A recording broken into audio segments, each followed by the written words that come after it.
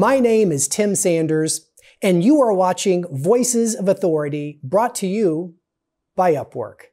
Today's guest is going to talk to us about what I consider one of the most important issues of our time: artificial intelligence. Karim Lakhani is an esteemed professor at Harvard Business School. As a matter of fact, you can see some of his accolades here on the screen. We are so lucky to have him. He's also the founding director of innovation science at Harvard. And along with Marcos Ianciti, he is the co-author of one of my favorite books of 2020, Competing in the Age of AI. Welcome to the show, Karim. Hey, Tim, great to be with you. Thank you so much for inviting me. Oh, it's such a pleasure. Been looking forward to this conversation. Your book really cuts through all of the noise. When I look at this subject of artificial intelligence, I've got to say, there's just so much hype. There's just so much hand-wringing. And I think the bigger issue, though, is, we need to give people at every level of an organization a lens to truly see AI for what it is. Talk to us about that. Yeah, look, I think, I'm, either it's good news or bad news. I've studied the two most hyped terms in business: innovation and also AI, and no fault of my own, okay? Look, I think, I've been thinking about this with Marco, who's a dear friend, co-author with me, about how the world of business, the world of organizations is going through this sort of exogenous shock of these new technologies of AI and data analytics as transforming the guts of the organization. If you sort of think about the last 100 years of the modern corporation, really invented in America and then spread all over the world, we have a certain way of working, certain ways of business models and operating models.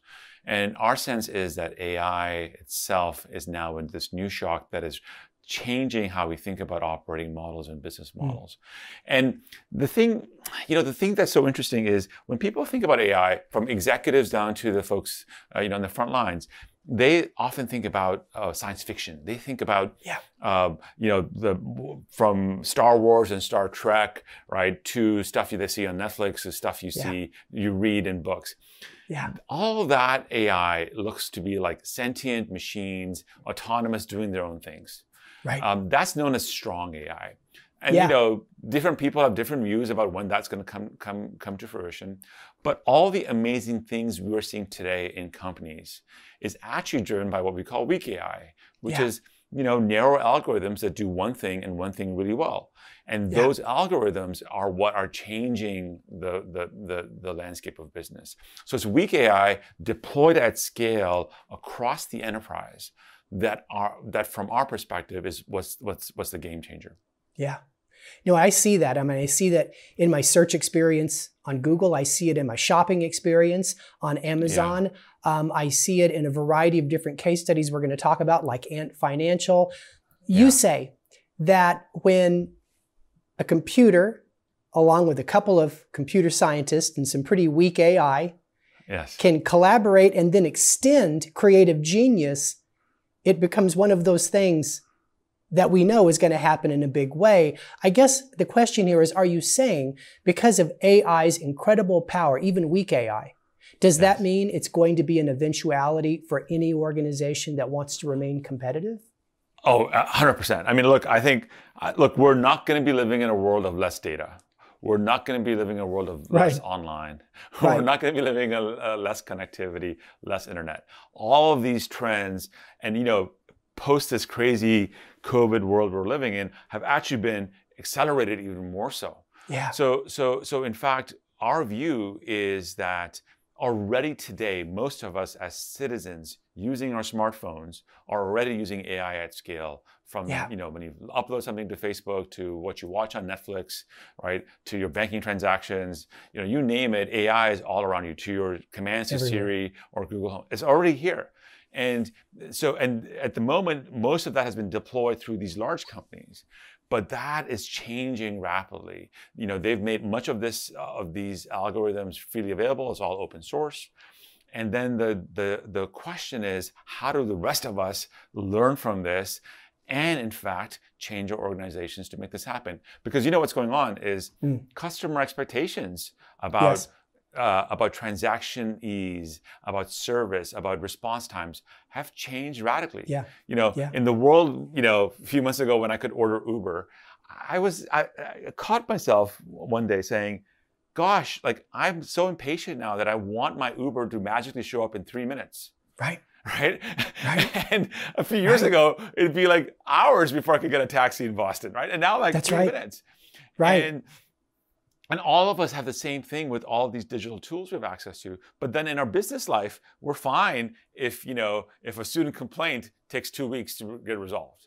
Yeah. Like, hey, how is it that on the one hand, we are so much, so demanding of our use cases with our digital tools, but then in our own business lives, we're not as demanding. I think that's going to shift. Tell us just a little bit about the research you did for the book. I think it's an amazing approach you took to really develop these insights. Yeah, so look, it's a dialogue that we have with practice. So we're lucky to be at Harvard Business School. And when we teach at Harvard Business School, you know, 95% of what we teach is done through the case method, right? So what do cases imply? Cases imply us going into companies, getting permission to spend time with them, and writing up about certain issues. So 2013, Marco and I started this course in our elective curriculum called Digital Innovation and Transformation, right? Well before digital transformation became a thing.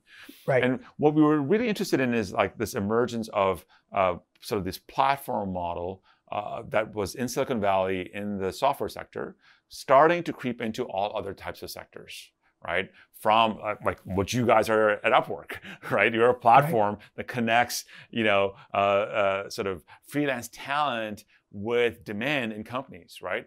That was at scale. That was not there before in the recruiting business in this way, right? You guys came up and did that, right? And so we got to see, you know, in transportation, in hotels, in labor markets, you name it, this kind of a thing emerge.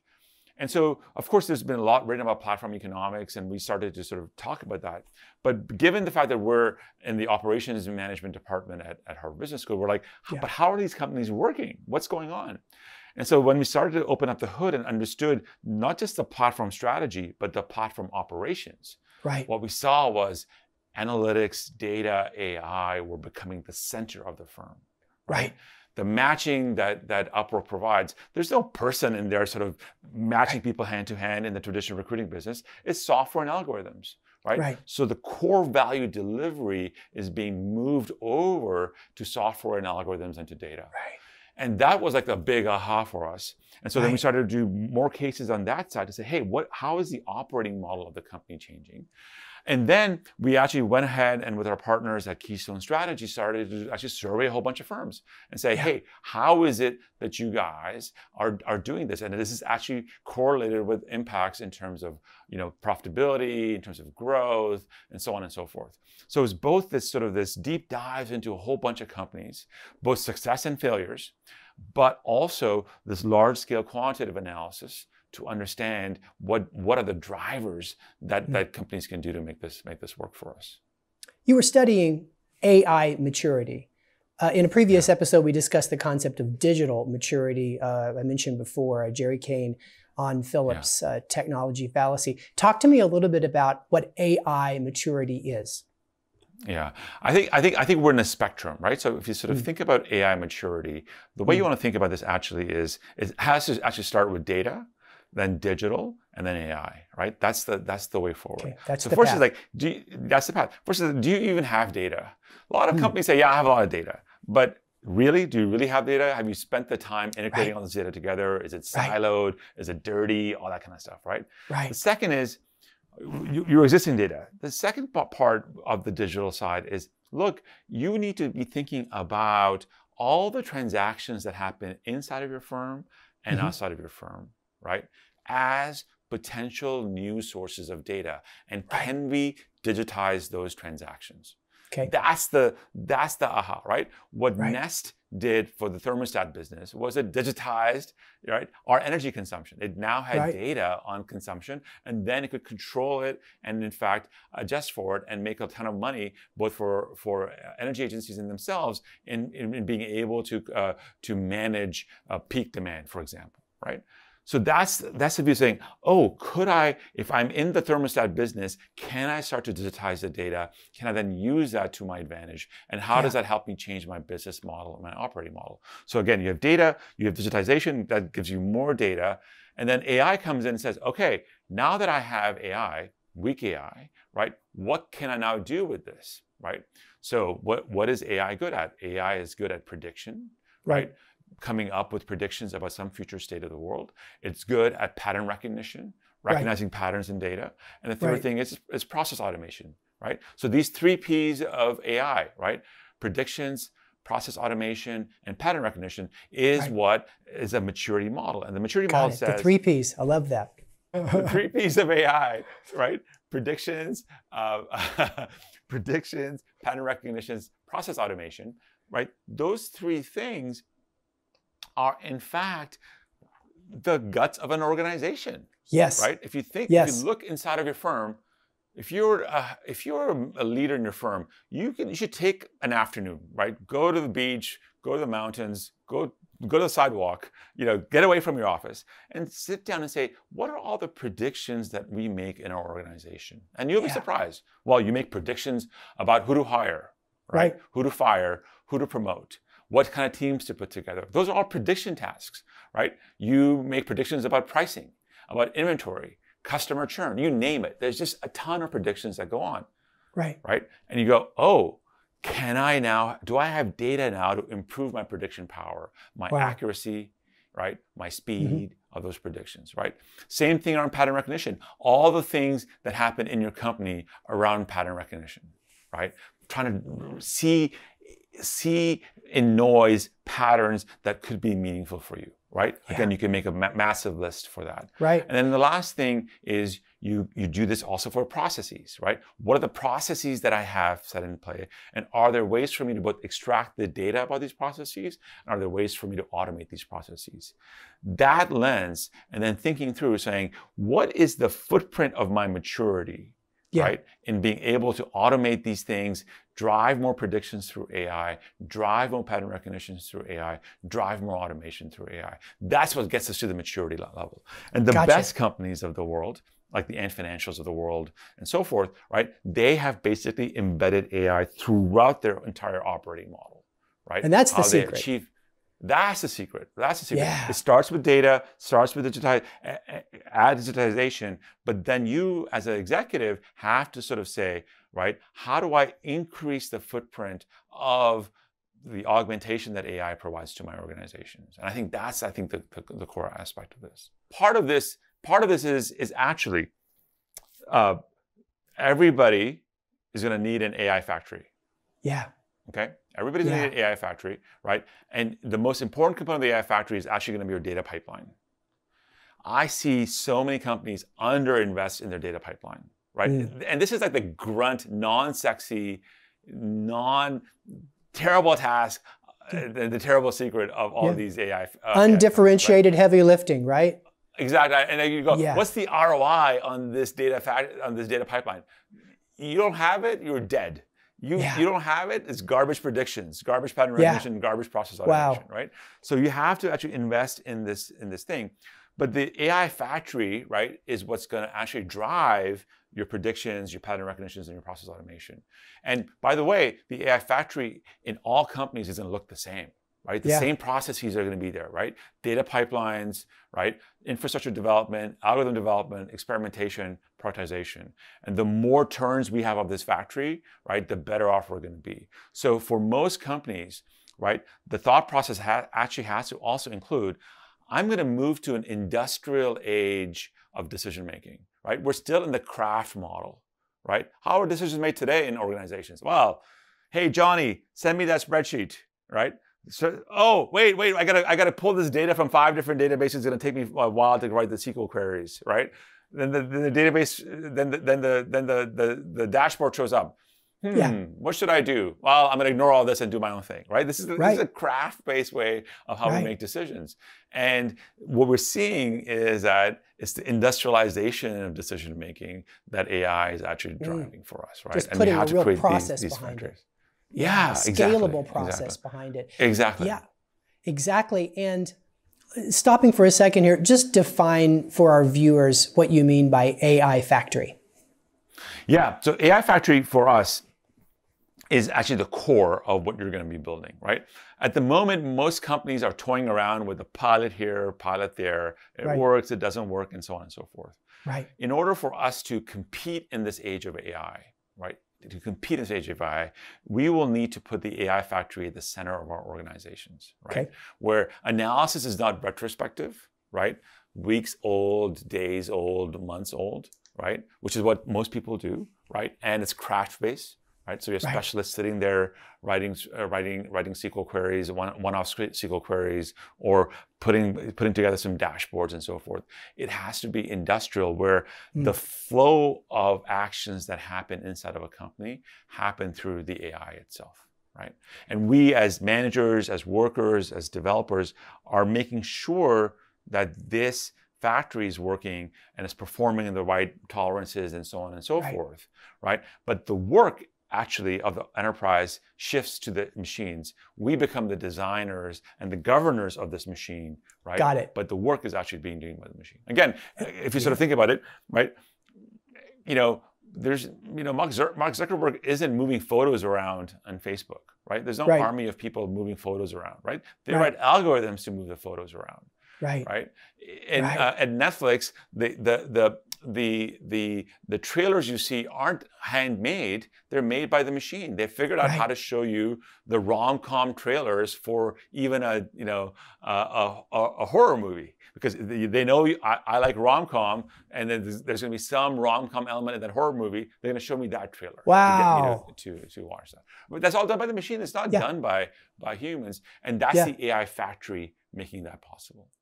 And the thing to note— that makes total sense. Yeah, and the thing to note though, right, is that this AI factory, the Facebook AI factory is the same as the Netflix AI factory.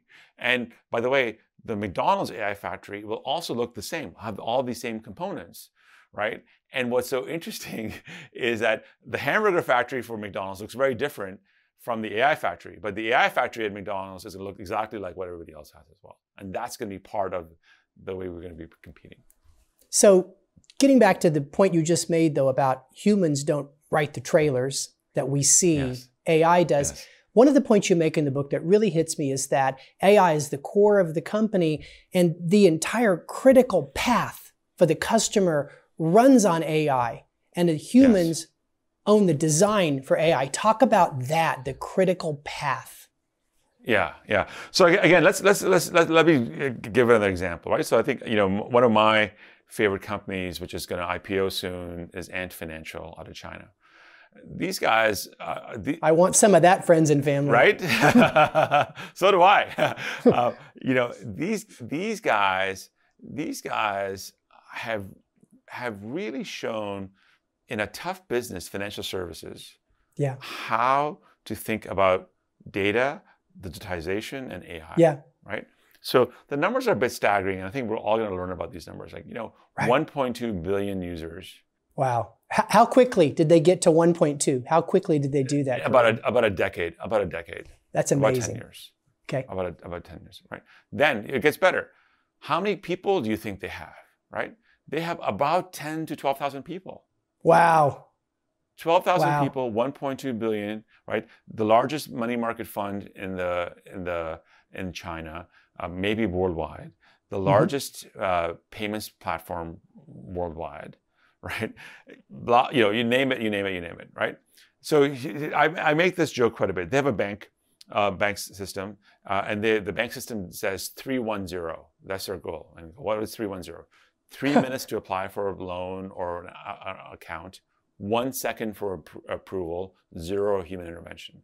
Wow. Right. 310. That's great. Right. That's crazy. My favorite metric, though, that I read in your book about Ant is how much they slashed transaction costs. And I say this, Karim, because I've been involved a lot in blockchain for the last few years, and they talk about, hey, we reduced transaction costs 80, 90, 95%. Talk to us about how much they slashed transaction cost at Ant.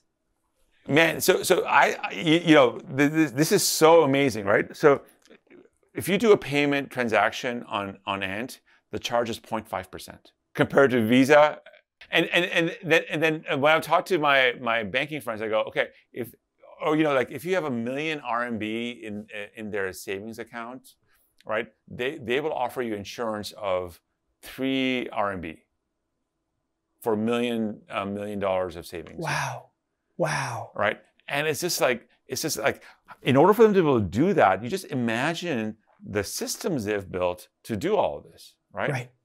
So this 310 thing, right? I tried to open up a bank account for my daughter at my neighborhood large U.S. bank recently, right? I've been banking with them for 20 years.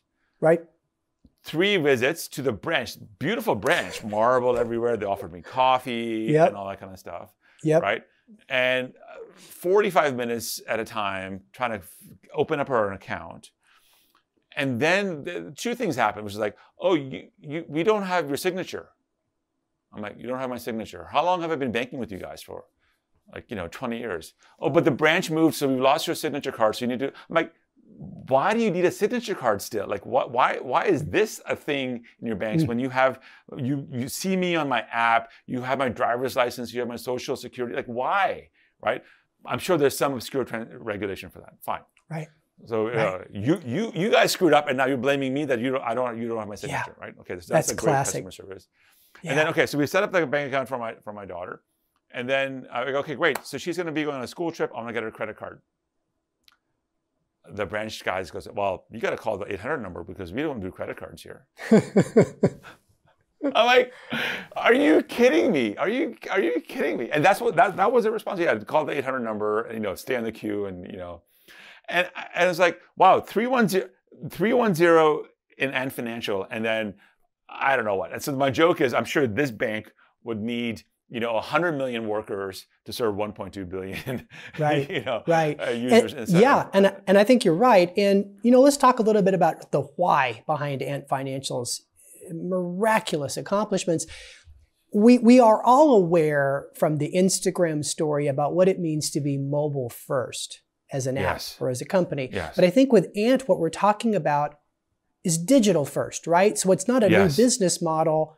It's a new operating No, look, model. they copied PayPal, right? They said, okay, we need a payment system. PayPal comes around. They see that. And they go, we need escrow. We got escrow, right? But what they soon realized, right, this was their big aha, is that, okay, I can enable transactions, right, between merchants and consumers. Merchants of all types, consumers of all types. Right. I'm setting off Alibaba's transaction business, right? And I've got escrow. I'm making a little cut from the transactions going through. Then they go, oh, but what do these transactions mean? Oh, I now have data on consumer buying habits and merchant liquidity. Right. Oh, well, maybe I can offer them a way to hold more money, right? So now I have a new service. I expand my scope. Oh, I see the ratings of these merchants, right? So I can now assess creditworthiness of the merchants. Right. Or maybe I can now start to offer them loans. Yes. Oh, right? And so on and so on. So the data, right? They enable the transactions, but most companies stand at the transaction level. They don't say, what are the transactions? What's the meta level analysis we could do from the data about the transactions, which allow me to generate the next set of services for both the consumers and the merchants. And it's this flywheel of, as I get usage, I get data. As I get data, more data, I get better algorithms. As I get better algorithms, I can create better services. That drives more usage. That flywheel is embedded within Ant. That's how they think all the time. Exactly. And it really brings me to what I believe is the kernel. That's what I call it when I read a book. There's a kernel to a book, a central insight, the one that causes me to say, oh, wow, I've got to tell my friends about it. I read this Harvard Business Review excerpt from your book last year, and you said it's not just about a new technology to master, it's about an entirely new company. Talk to me about that. Yeah. So look, I think we talk a bit about Conway's law, right? Which is about how technology mirrors the organization that you have set yourself up with. Right. And our view is that the architecture of an AI first company technology stack actually is also going to show you the architecture of the organization. Mm-hmm. And most of the misses in digital transformation and now this AI-driven transformation happen because there's a mismatch between what the technology needs in terms of the architecture, right? The technical architecture and the organization's ability to provide that, right? If you're a siloed organization and now all of a sudden you're thinking, okay, I'm going to provide end-to-end customer service for all my customers, right? But the silos have owned the data, right? Have no reasons to share the data. You're never going to be able to do what an Ant Financial does, right? This is my example, like, branch versus credit card, two different silos, two different data sets, two different ways, right? They've got some glue that fits it together, but really it's pretty terrible, right? And so this organizational transformation agenda, from my point of view, is as important as the technological agenda. In fact, what I often say is that, look, the playbook for this is transparent. Right. Everybody's going to have the same AI factory at the end of the day. Exactly. It's transparent. Exactly. And by the way, our friends at Google and Amazon and Facebook and Alibaba and Baidu are showing us how to do it. They're open books. Yeah. Right? On how to do this. They publish open papers source on this. Yeah. Open source everything. Right? Yeah. Lots of talent has come out of them setting up new companies. It's not, there's no secrets about what they do. It's all about the courage to set up new organizational forms to pull this off. And so this new type of organization that we see, right, is rethinking, right, how you achieve scale, right, how you serve lots of customers, how you achieve scope, how you offer them many things, and then how you learn and how you improve. And that's fundamentally very different than what we've been doing before in our businesses. Important hierarchy there. That really is important for everybody to think about. Scale, scope, and learning. It's not new. In fact, traditional companies have been failing because they achieved too much scale, they attempted too much scope, and they were encumbered by too much demand to learn. So what you're saying in the book then is that digital technology becomes the new choke point instead of labor. Yes. How does that change the game, Karim? I mean, it's a radical shift, right? I mean, again, if you sort of think about the metrics in the financial markets about value, right? Right. You look at how hard Ford is working, how hard Goldman Sachs works, right? And you think about a metric that we sort of have played with, which is like value per employee, generated, right? And there's orders of magnitude more in these AI-first companies, right? Because they can just scale in a very different way. And by the way, they scale in a very different way, but also they don't suffer from quality issues. Right? They create a high quality product. One of my favorite companies, one of my obsessions these days is Peloton, right? I look at Peloton and these guys are killing it, right? In the sense of they've really figured out how to do fitness instruction at scale, right? So they have now, the last time I chatted with them, about 2.6 million members, only 36 instructors, right? And my daily Peloton sessions, I have a one-on-one relationship with instructors who I've never met. I'm their fanboys. If they show up to town, I'm there for them, right? But they have learned how to do fitness instruction at scale, and they've blown past the boutique models of SoulCycle and Flywheel and so forth, right? And I look at them, I go, gosh, we have something to learn from them here at Harvard Business School, right? Because we also, in our beautiful classrooms, run basically SoulCycle studios, right? But how do we learn to scale? And how do we break the compromise that we often say, that as you scale, you lose quality, you lose luster? Right. And that's exactly how I think about scale. I think of it as pixelation in the world of photography, right? You blow the photo up too much, it becomes blurry at some point. So when you talk about scale too, you make a good point that in digital world, when you scale, you have almost zero variable cost, whereas in traditional world, scale creates diminishing returns. Is that the same for scope as well as learning? Yeah, absolutely, 100%. I mean, I think the demand in the traditional world, the demands of scale, scope, and learning basically lead to organizational inertia, administrative bureaucracies, right? And also, like, look, it worked. It worked for the past 100 years. We could be a multi-division company, we could be siloed, we could be effective, and each silo, each person would go get their thing, eat what you kill kind of a mentality in organizations. That was effective. But today, it's no longer going to be effective, right? Today, right? I mean, I have inertia with my U.S. banks. I don't have good outside options with my U.S. banks to change. But as soon as that becomes available, I'm moving. That makes total sense. That's why Ant has disrupted the banking systems, the financial tech systems in China, is because the vulnerability's always been there. I always call it the common consumer complaint. Like when you study the Blockbuster entertainment story, right? There'd been a long-standing customer complaint in several categories. I hate late fees, I hate long lines, and I hate bad inventory. And it was a vulnerability that Netflix was able to come along and exploit. But one of the things you said also intrigues me. Just earlier, you talked a little bit about data. It can't be in silos. You write in the book that when data becomes central, so it becomes something that's not in just one container, but it's available across the enterprise, and all data of the enterprise is in this repository, you say that experimentation can be decentralized. Does that mean that we get more swings at the plate when we centralize our data? 100%, 100%. And actually, I want to tie your Blockbuster comment to this as well, right? Good. So just imagine, right, as we talked about Blockbuster, right? They had late fees, they had popcorn, they had location, and all that kind of stuff, right? So I imagine there was a late fee optimization department, right? At Netflix. I'm sure there was also at Blockbuster, right? I'm sure there's also like the rewind fee department. Remember rewind fees with the old? Oh man, I remember those.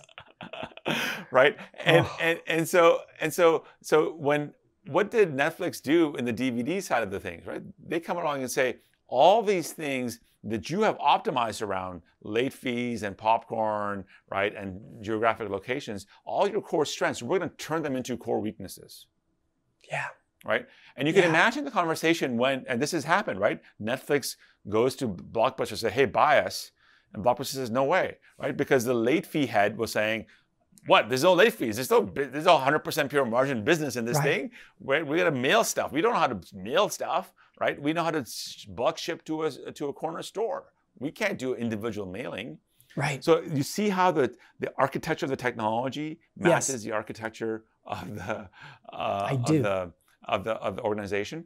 And so and so the same thing around data. So what does Netflix get? Netflix was able to then at the very individual level know what you liked, what you didn't like, right? They got the ratings data. Blockbuster never got the ratings data, right? Netflix got this rating data. And then this then becomes a large-scale experimentation platform, because now I can try different things. I can basically say, well, maybe I need to show you some other movies, and maybe that's going to make you stay longer with us, right? Maybe I need to change the format. Maybe I change the sort order by which these movies are shown to you. Maybe I show you more reviews, less reviews. Yeah, and so this factory allows you to make a lot of bets. So talk to me about Amazon, for example. They have a large-scale experimentation capability. How many experiments do they conduct, say daily, annually? I think I don't have the exact numbers for Amazon, but it's in the thousands, right? It's in the thousands. A good example actually is Booking.com, in the travel site.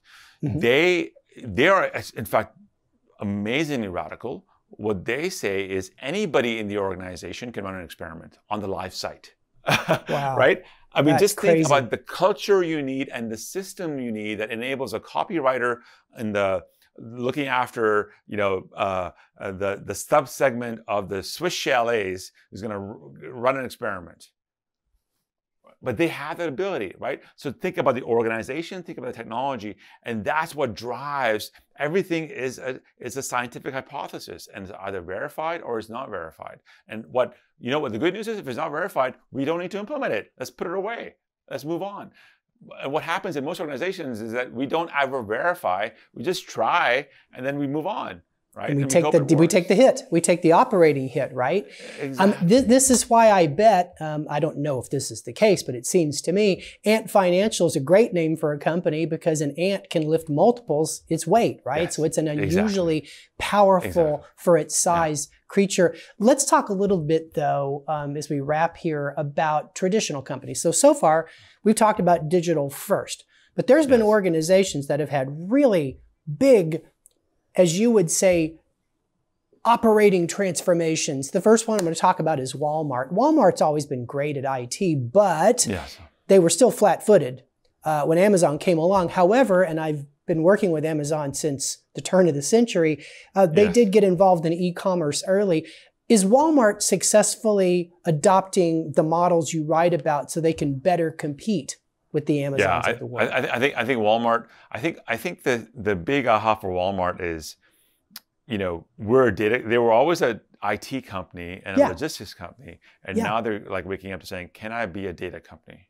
Right. Can I be a data company where I actually have a really good sense of my end consumers in ways that was not possible before? And can I fundamentally transform?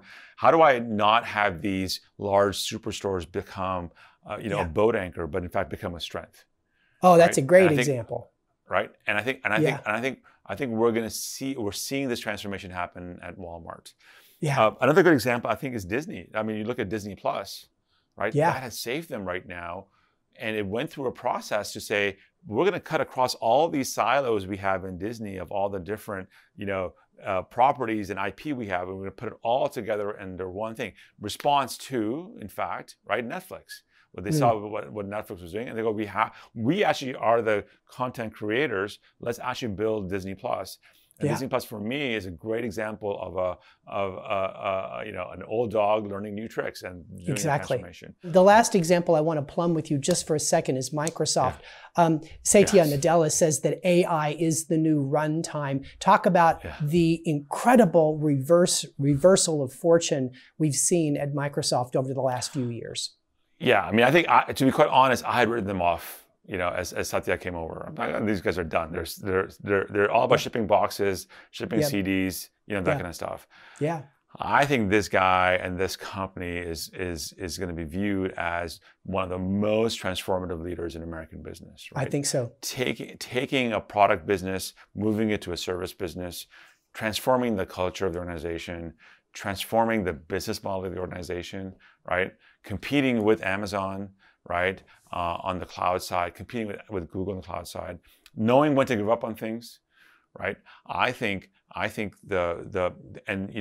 spent some time with them, the internal transformation of their IT groups, of their finance groups, of their operations group, right? Of them all becoming data-driven platforms internally is quite incredible. And this is top down. This is Satya saying, this is what we need to become, right? And we're going to change both our technology, but also our organization, right? And I think that's a great example that I think lots of people will be studying in the future and being inspired by it. And they have many visionaries. Kurt, their EVP over core services, talks about our process is the product. I mean, I just have to have you just comment on that. I think that's so insightful. Yeah, look, I think Kurt Bodine, really sort of says, and this is the view, like we say, everything that we do generates data. Let's take that data and learn and measure and figure out if we're any good at these things. And if we're not, let's improve, right? And if we're better, let's get even more better, right? But that mentality to say, let's actually be voracious interpreters of what we're doing by being data first, AI first along the way. Right. I think that's such a great mindset change. Yeah, right? And that's a huge shift, and that's an insight I want to really bring home here as we finish. So many organizations have an architectural inertia, as you call it, just like Blockbuster did. A leader watching this that's really feeling the itch, knowing, wow, we've got to do a lot of work. How do you get started overcoming that architectural inertia? Just like maybe Walmart, you mentioned Abby, a lot of Pitney Bowes, they've all done it. How do you do it, Karim? Yeah. So what I want to say first, though, is the following. People often ask me, are machines going to replace humans? Yeah. Right. And I heard this from Pedro Domingos, who's a faculty member at the University of Washington. And I love what he said, which is like, look, machines aren't going to replace humans, but humans with machines are going to replace humans without machines. Yeah, I love that. That's great. Right. So that is the mentality you need to have as a CEO. You need to come in and say, okay, this is a new superpower that is widely available. It's not so difficult for me to get. Where do I begin? Well, I often say, start at the customer value side. Right. Think about these things we talked about. Predictions, the 3 Ps, predictions, pattern recognitions, process automation. Make a list. Figure out which of those, if you improve those, would increase customer value. Figure out the customer value first. Then start your project. Do you have enough data to impact these metrics? If you do, go. If you don't, how do you get the data, right? And then how do you build a model that helps you improve the accuracy of those predictions, for example, right? But don't get stuck in like the anti-gravity world of machine learning and data science, right? Which is like, oh, we need 9 months to actually even clean the data, and then we have to go try it out, and it's going to be a research project. Come back to us in a year. You as a leader have to say, show me a working prototype in 3 months. Right. Show me a working prototype in 3 months around a particular pilot. But if you're going to do a pilot, you as a leader are going to say 2 things. I'm going to implement, I'm going to scale. Right. Implement and scale. Yeah. Right? So pilot, implement, scale needs to be thought of up front. And you implement and scale with that notion that I can then build the capability in my organization to increase the footprint. Yeah. Right? Often what happens, Tim, is that people look at these giants and go, wow, getting there is going to be impossible, so I'm not even going to try. Right. But these giants weren't this giant a decade ago. And Financial was just a little payments processor for Alibaba, right? But it was basically one step at a time, expanding the scope of what they were doing with AI. And I think that's the same view. You have to start now. You have to start today. But you can go. You can do it. And the playbook, is clear. Playbook is transparent. It's right there. So for the viewers, what great takeaways. And I would do a descending legato on these takeaways here. The first one is stop obsessing about business models. The game is about operating models, right? The second idea is stop looking at AI as a threat. Instead, you should see it as an emerging superpower that, if nothing else, protects your team members you care so much about. And to Karim's last point, take this step. Create a very short timeline to create a prototype. But I think the most important thing I read from the book from you is AI is not a skunkworks project. It's not something you just try in a department, right, Karim? The CEO needs to own this. It needs to be at the core. These are all such tremendous insights. You've got to go buy a copy of Competing in the Age of AI. You got to read it. And I think you'll learn a lot from it. Karim, I just want to thank you for your time. Thank you. Your generosity of insights. And I just want to really compliment you and Marcos on the research and how you turned it into such game-changing prose. Thank you so much for being on the show. No, I really appreciate the opportunity. Thank you. Thank you very much.